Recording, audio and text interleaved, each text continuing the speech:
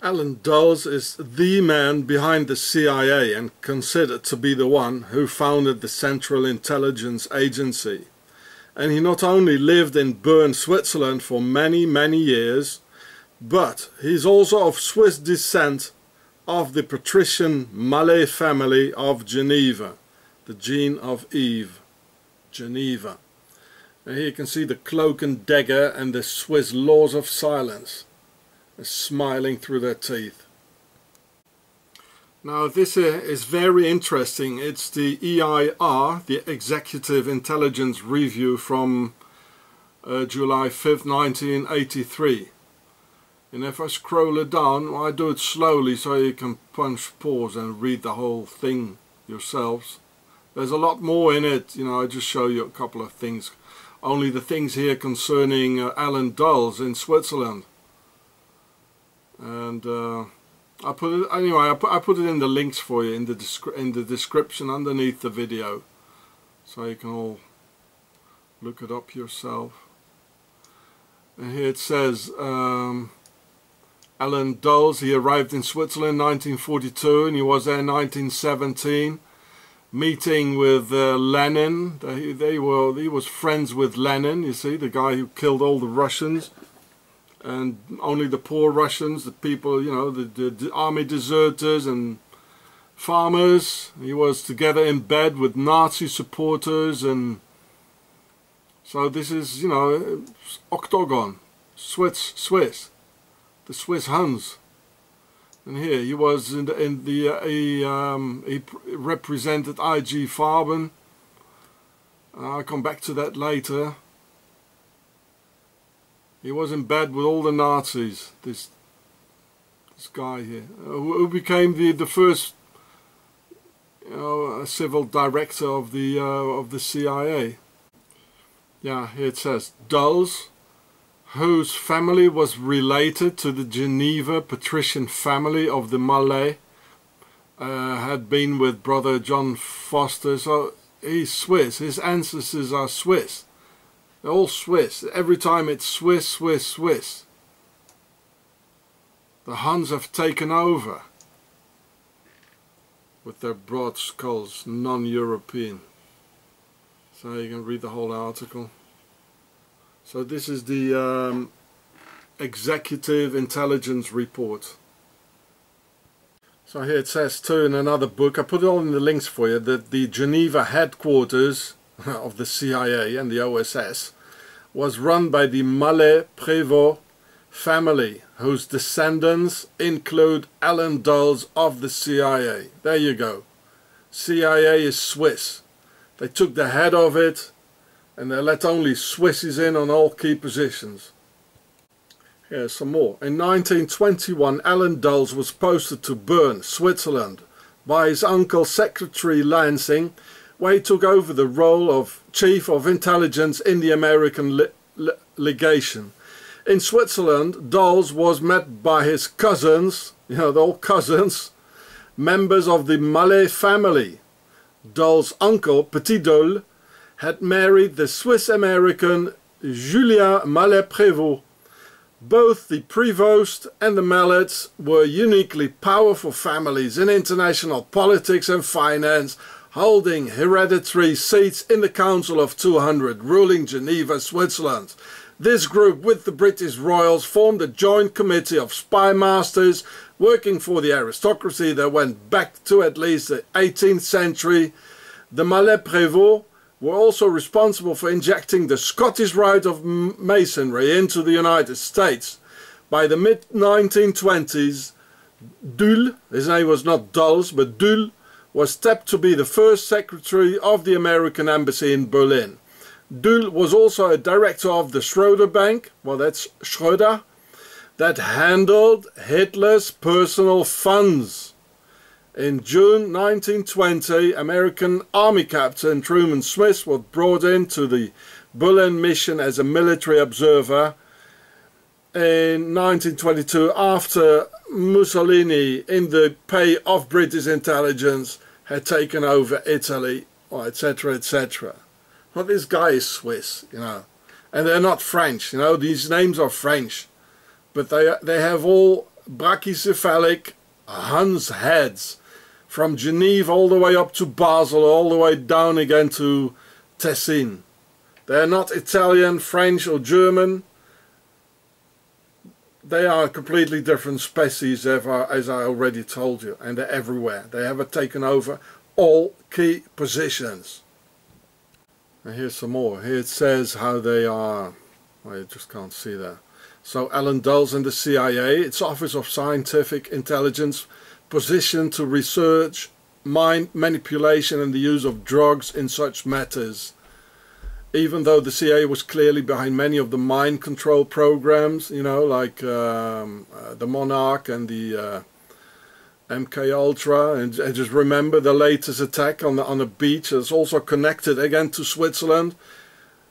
See my films about how they manipulated how they provoked the Tunisians by throwing down their national hero. You know, and it came out 6 days before the attacks, and this guy was on drugs again, just like the Germans with the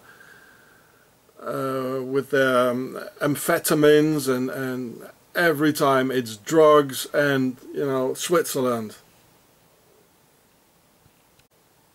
And here in the same time, during the war, there was a British ambassador, yeah, well, probably to Switzerland.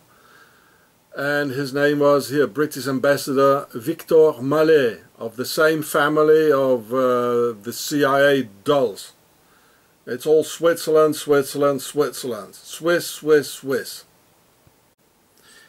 Alan Dulles, or I'd rather say Alain Dulles, he was a lawyer, as many of these men on powerful positions usually are. And he worked already at the US Embassy in Bern in 1917, where he got friends with Vladimir Lenin, who also spent many years in Switzerland before they let him loose on the Russian people, killing millions during the Red Terror, mostly murdering Russian peasants and army deserters. These good Russian men opposed to war and against those pharaonic tsars from Tsar, meaning a king in demotic pharaonic, as in a sarcophagus, a box to put the king in when he's dead. So here you can see the house where Lenin lived in Bern, which is in the Seidenweg 8, number 8. And this is where Alan Dulles came in all the time, you know, as he was living just around the corner in the Herrengasse, number 23. I could have gone and have a you know, videotape it all for you, because these houses still exist. But as I can't go out of the door, you know, I haven't been out for weeks now, because of the Swiss terror and their police lying things together and all that. Well, you know about that. So here's the entire article. I can scroll it down here for you. And I'll put in the links for you anyway.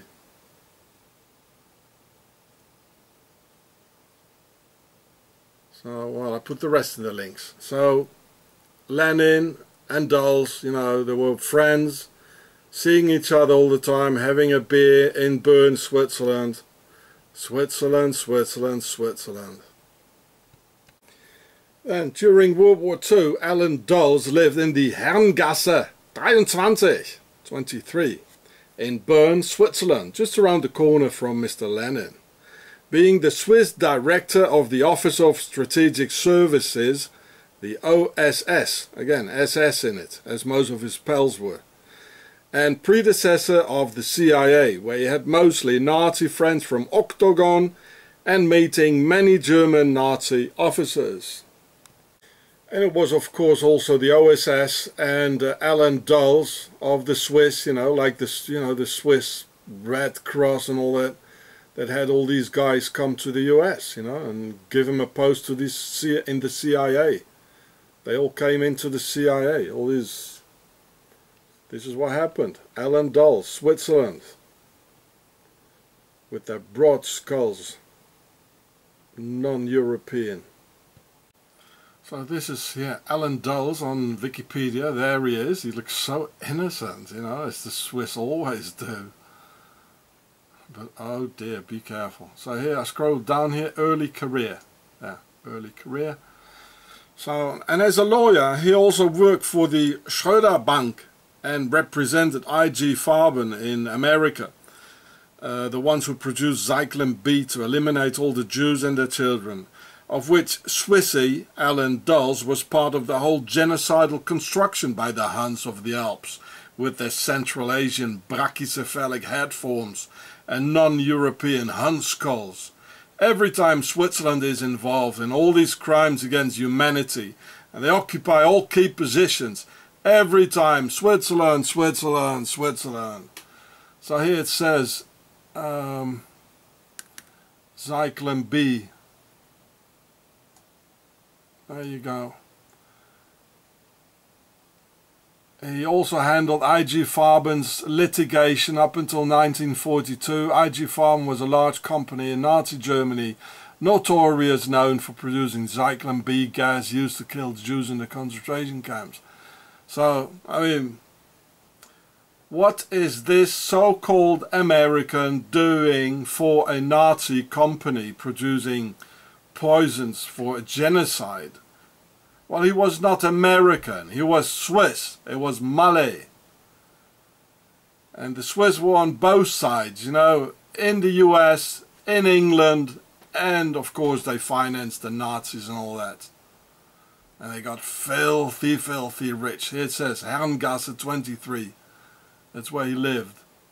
Just around the corner from, well, there's a lot from Lenin. So there's a lot more to read here. I'll put in the links for you as well. There you go, another Swissy who got through the Operation Paperclip, got them all into the US. That's what I've been telling you. All these black people being randomly shut down today in America's street. Well, it's Octogon. There are 1 million Swiss Americans actually at the moment in the US, and they've taken over all key positions. And they're going to do the same thing as they've done in Nazi Germany to the Germans. And you could see by the head forms the Germans are not the same. I'll put the link of this article of a guy who's living in, an American living in Switzerland, and apparently he read my, he saw my videos as well. So I put the entire link in the descriptions, so you can read yourself the 10 reasons why Switzerland is home to the CIA. Well, at least the 10 reasons of this American guy in Zurich, who's not so fond of Switzerland either, apparently. And I told you so in one of my previous films that it has been deleted now. The title of my film was Octogon Rules Over Pentagon. And it's so true, it's 100% true, that Octogon rules over Pentagon. Then, after the war, which was a great success for the Swiss and their Alan Dulles, he became the first civil director of the CIA from 1953 to 1961. Swissy had the head of the CIA on the Swiss sleeper agent Eisenhower, and with Swiss gay Edgar on top of the FBI, Swissy everywhere, and bye-bye America.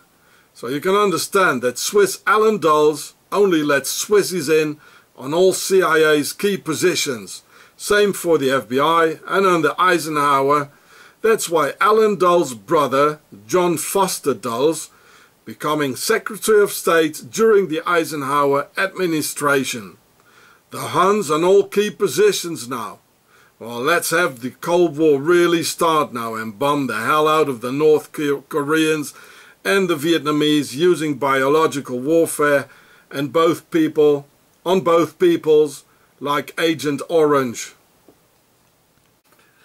While showing the sound of money, the sound of music, and picture of that clean and innocent Alps to the American public, while the Huns taking over the Per Het, the real demotic name of the White House. So here you can see Alan Dulles with his lovely innocent Swiss smile, together with JFK. Well, he was thinking something else, didn't he now, eh? Like here, title of a book here. Well, I didn't read it, but I know what happened. And it was John F. Kennedy who finally fired Allen Dulles and had to pay the ultimate price with all Octogon's men and all military and intelligence key positions. For the Huns a piece of cake to wipe him out and cover it up with Allen Dulles in the Warren Commission and back in the saddle, riding the United States of America.